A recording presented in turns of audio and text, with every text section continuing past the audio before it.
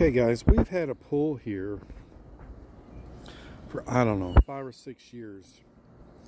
And my wife's always been upset because over there by that wheelbarrow, we've always had a low spot where the pool was about 1.5 inches lower there than here. So we took it down and we're trying to get it absolutely perfect. She also wanted all the sod moved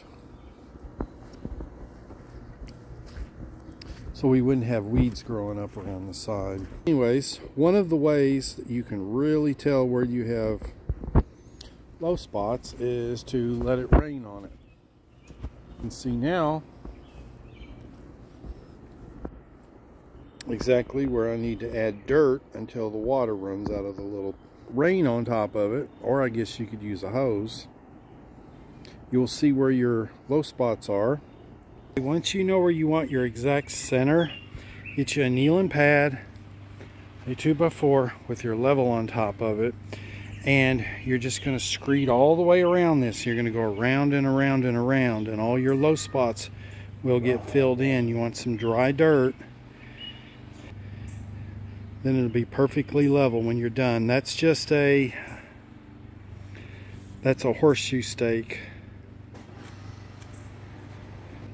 Once we get that done to where we want it, I'm going to add another 2 foot to the end of that 2x4 to get this outside edge to know exactly how much we got to cut away. Okay, after we have gone all the way around, we add weight to our screed. We'll just put a piece of strand board, screw it into the top. We had to add to our, couldn't find any 2x4s. They're all sold out. You know, you got to sell your car to buy a 2x4.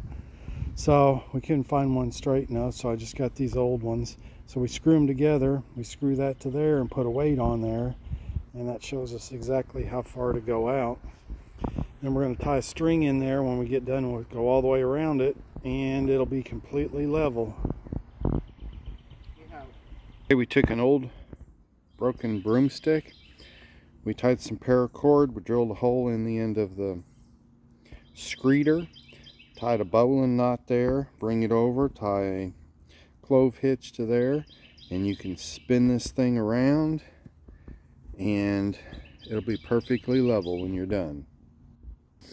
So just tie a clove hitch just like that, but you want to stay at an angle like this, 90 degrees of it to it. Okay, Diane was getting way out here and trying to pull it, and she was actually lifting it up, and that won't be smooth. So you need to stay into it like this at a 90-degree angle to it. Okay, we want to lay the pool out in the sun for a few hours to help iron out some of the wrinkles. Okay, boys and girls, you want to put it up when the sun's shining, and that helps to iron out any wrinkles. And look, we don't have a single high spot, not a single wrinkle. We're adding water. It usually takes about 3 days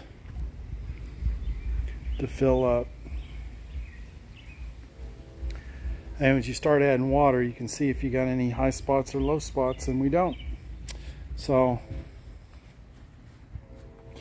I did go around. I took a string and put it on that center post that my screeder board, and I went around with paint, and because I didn't want to take out any more room than I had to, and it was 9 foot, I think 6 inches to here, so it gave me a 2-inch play right here. So you can see we're off a little bit there, so you need to you need to screed it a little bit further than what you might need. See, that one's lined up. That one's lined up. So you want to give it a little bit extra room if you have to move something around. See, these are all where they need to be.